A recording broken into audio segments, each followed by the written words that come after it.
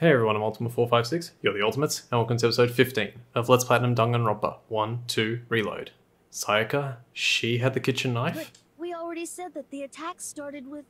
The person with the knife attacked first, and the sword was used as an impromptu defense. Then the one who attacked first was... Sayaka? Now do you understand? She wasn't a blameless victim in this. No, far from it. It's almost as if she'd been planning to commit a murder of her own. What? She took the knife from the kitchen, then invited the culprit to the room she was staying in. And if it's true that she had the kitchen knife and attacked without provocation... Indeed. These are all the actions of an assailant. Which brings up another point. Makoto, Sayaka was the one who suggested you two switch rooms, correct? Maybe the reason she wanted to switch rooms was so that she could pin the crime on you. That is a possibility, is it not? Sayaka wanted to... on me? That's one way to put it. That would also explain why she would switch the nameplates. She wanted to get whoever she had targeted to come to Makoto's room where she was staying. And by committing the murder there, instead of her room, that would implicate Makoto. But for that to work, the target had to be lured out while still keeping the room swap a secret. If the target knew she had switched rooms, they would have become suspicious right away. So all that's why she switched the names? But doesn't that plan seem a little risky? For one thing, even if her plan worked, Mr. Naegi would just tell everyone they'd switched rooms. I don't know. I'm not sure our soft-hearted Makoto is capable of that kind of cutthroat behavior. I'm sure Sayaka realized the same thing, which is why out of all of us, she asked him to switch rooms.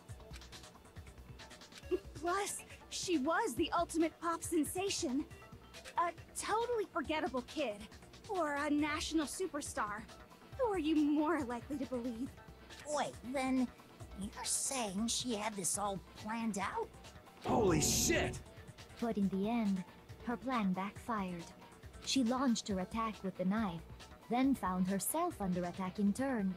That must be when her wrist got broken, and she was forced to drop the knife.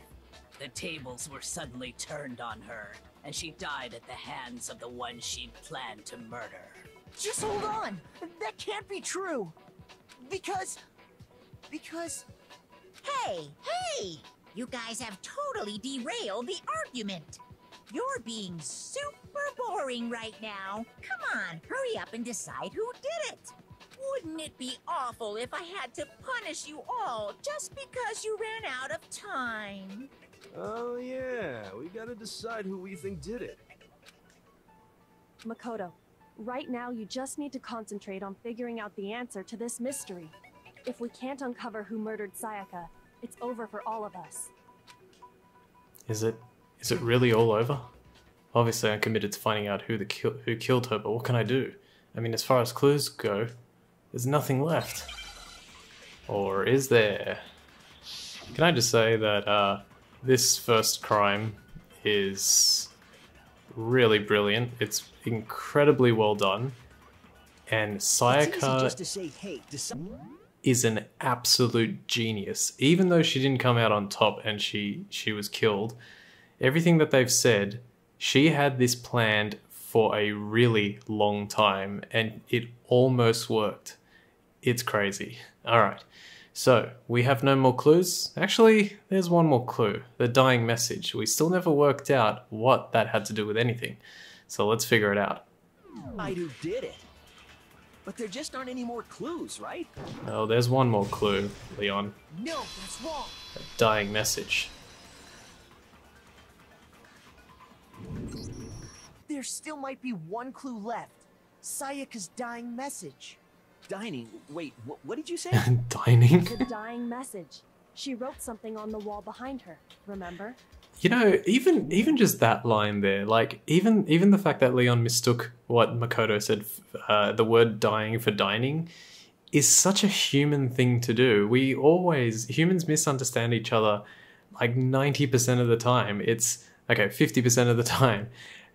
And to put that into like a script without the necessity for it is incredible. Like the forethought that would have had to go into that. Let's make it so that like Leon misunderstood what he said just now, just for fun, just for random, like just because that's what would happen. That is incredibly intelligent. So even something as small as that is really, really clever. The dying message. She wrote something on the wall behind her, remember? 11037. Written in her own blood. There must be a clue about the killer hidden in there. Well, before we get too far into that, I need to ask, can we really be sure that Sayaka is the one who wrote it? There's no question that Sayaka wrote that message, and I can prove it. Her left index finger was the only one that had blood on it. I got it! Was the only thing that had blood on it. The left index finger had blood on it. That could only be because she used that finger to write the message.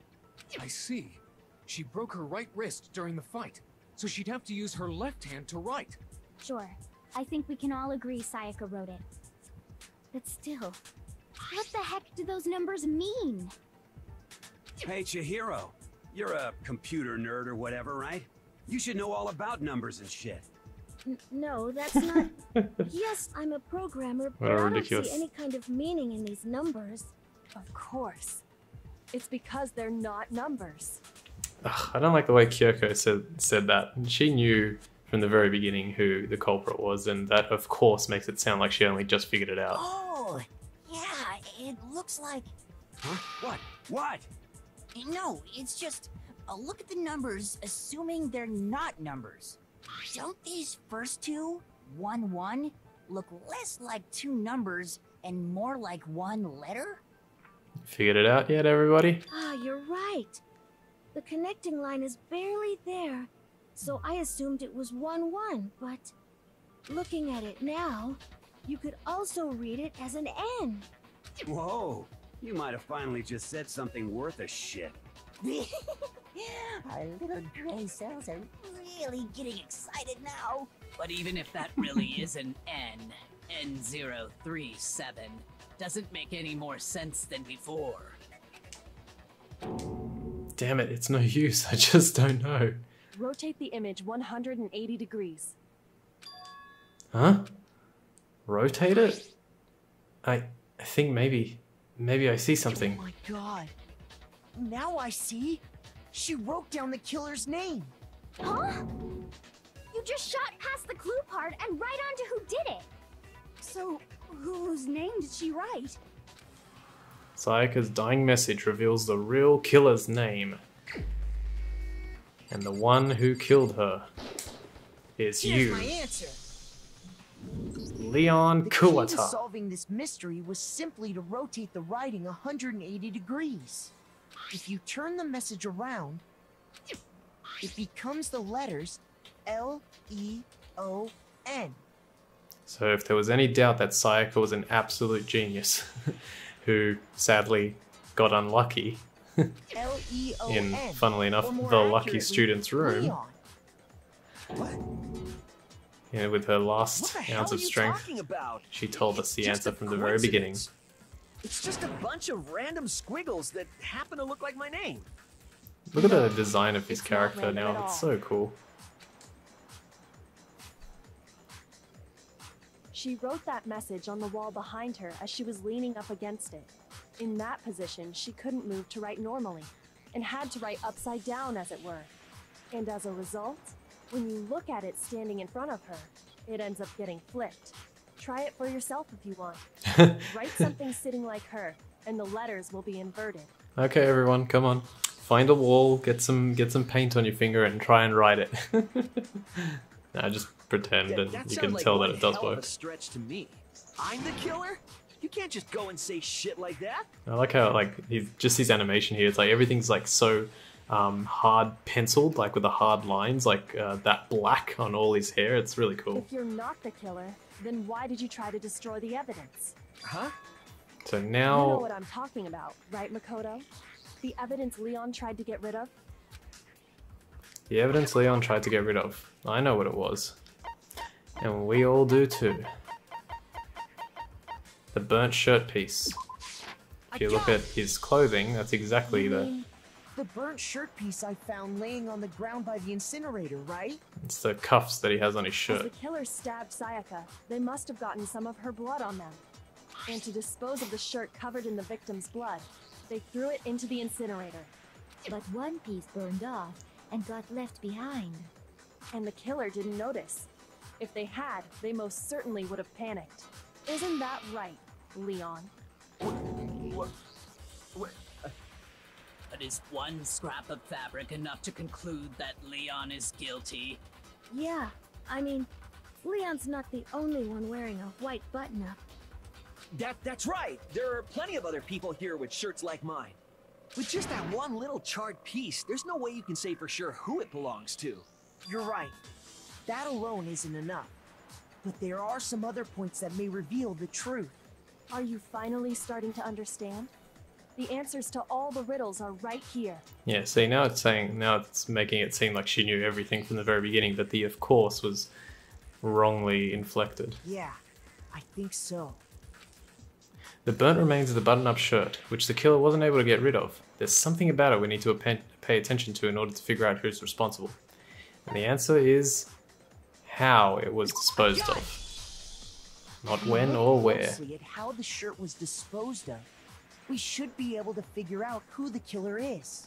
It's kind of, this is not as logical a way to figure it out, or that sentence is not super logical with the way it's written, but it gets easier and better. Oh yeah, that's a good point. I think I know what you're gonna say. You can't reach the incinerator without opening the gate in front of the trash room, right? And obviously, you wouldn't be able to hit the switch to turn it on either. You need the key to get in, and the one with the key was the person on cleaning duty. So the killer had to be whoever was in charge of taking care of the trash, right? Interesting. No, that's wrong. There was another way to use the incinerator without being the one on cleaning duty. And that's exactly what proves that Leon is the real killer. Let's figure it out, ladies and gentlemen. There's only one thing here that proves that it was him. And that The key to the trash room. is the shattered crystal ball. Whoever was on cleaning duty must have had it, right? So the only one who could get to the incinerator was the person in charge of the trash? And you'd have to get close to the incinerator. Nope. No, that's wrong. There is one person who could have. And that was Leon. Hold on. I think I know how someone could dispose of the evidence without using the trash room key. But if you can't get past the gate, you couldn't possibly turn on the incinerator, could you? Yes, you could. If you used this. What is it, some kind of glass ball? It's busted to hell. Actually, it was supposed to be a crystal ball, but, But how would you use it? Killer had to use the glass ball in a certain way, which was throw it. I got it! The killer simply took aim at the incinerator switch and threw the ball through a gap in the gate. All they had to do was hit that switch, and the incinerator would come to life. Someone through a gap in the gate? Remember what you said before, Hifumi? Huh? Someone turned the incinerator on. Very strange, I'm quite certain it was off last time I was down here. Perhaps it was the work of a fairy. Hifumi had the key, so the only way the incinerator could have been turned on without his knowledge was because the killer was able to hit the switch without opening the gate. Once they got the incinerator going, all they had to do was ball up the shirt and toss it in. Hey, come on!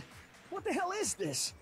All you have to do is look at the scene to know that the killer never actually went inside the trash room. The shards of broken glass, the incinerator left running, the piece of shirt that escaped the fire. If the killer had been on cleaning duty, the evidence would have been taken care of much more thoroughly. Wait, no, just hold on. But the distance from the gate to the incinerator has to be at least 30 feet, right? The pinpoint accuracy you'd need to throw a glass ball that far and hit something that small. Could someone really do that? That's right. There's no way. It'd be impossible. Difficult, absolutely. Impossible? I don't think so. because the killer is... It wouldn't have been much of a challenge at all for the killer because he's the ultimate baseball star. Because the killer is the ultimate baseball star. Isn't that right, Leon? Now, just quickly, they're going to actually show, like, we're almost done. They're going to show a few scenes.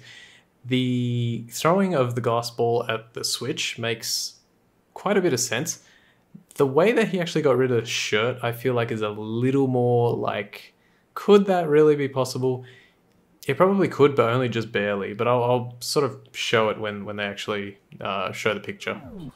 Do you have any idea how stupid you sound right now? A target 30 feet away would surely be little challenge for the ultimate baseball star. You can't be serious. I'm not the killer! These goddamn shipper brains have got it all wrong, I'm telling you! You still won't admit it? Okay then. Makoto, go ahead and review the incident one more time to make his crime perfectly clear. And with that, we can end this. Listen to me! What the hell do you mean, end this? Say what you want, Leon. But all the questions have been answered, and the truth has been revealed. Now here's what happened. The closing argument is about to begin. Would you like to hear more? Alright. Every case has one last element to bring the class trial to an end. This is the closing argument. In this phase, you'll give a complete summary of the case. You'll have to reproduce the flow of events for the case in the form of a comic book. However, you'll notice that in the comic there are a number of pieces missing. It's up to you to complete the comic using the provided truth panels. Also, if you take aim at a missing section and press the X button, holy cow, you'll get a hint that might lead to a breakthrough. Well then, good luck and have fun. Alright, this is actually, like, it's fun, but it can be really tough. So let's see what we can do. So let's have a look at our options here. So the very first thing that happened was Leon came to Sayaka's room. He entered the room, Sayaka's ready to attack. Leon, I don't know, like gestures, Sayaka comes out and swipes. Now another thing is comic books, well I guess Japanese comic books are read from right to left, so it goes like that and then I guess top to bottom, I think? Yeah, it must be top to bottom. I think. Yeah, top to bottom. So then she attacked. Now, she attacked, but she missed. What ended up happening there? Let me have a look. Oh, so she missed, and as she missed, he backed up into the replica sword. Then, he noticed that he had the replica sword behind him, so he used it to defend himself, which is what got the scratch marks on the actual sheath of the sword. Then he used the sword, swung at Sayaka, hit her in the wrist. The knife fell out of her hand, and wait a second. Yeah, so here she's already injured in the corner, and he's holding the knife. He's holding the sword ready. Then she manages to get into the bathroom. Leon's like, how do I get in there? He shakes the doorknob, can't get in. She's hiding there, worried about the worried about the door. He goes and gets the screwdriver from his room. Actually, he literally leaves the scene of the crime, goes to get the screwdriver, and then unlocks the door by removing the doorknob. He goes in with the knife, sees Sayaka, stabs her. Let me just make sure, sorry. Yep. Then he doesn't notice, but Sayaka's writing his name with her blood. She's still alive, like looking, one last look. Now she's dead. In Act 3, he comes out of the bathroom and he starts using the lint roller to get rid of all the hair out of the room. Roll, roll, roll, roll, roll, roll. He gets the incinerator in Act 4 and he holds the glass ball. He does his little throw, smash straight into the thing. Turns the incinerator on, then balls up his bloody shirt, and let me see. I think it's this one here. Yeah, rolled up shirt flying to the incinerator. See, like I said, it's a little like through the gap. I can see the ball like working because it just has to go straight, but the shirt kind of has to. It can't really go straight. It's got to be thrown like from up here. So It's possible, but it's just still really unlikely. And then finally, he walks away, the shirt is burning, and it burns the final piece. And that's everything that happened. Now the only thing is this is going to take a while, so I'm going to pause here, and we're going to see this, the conclusion of this class trial next time. So I want to thank you all for watching episode 15 of Let's Platinum Danganronpa 1-2 Reload. My name is Ultima456, you got the Ultimates, and I'll see you next time.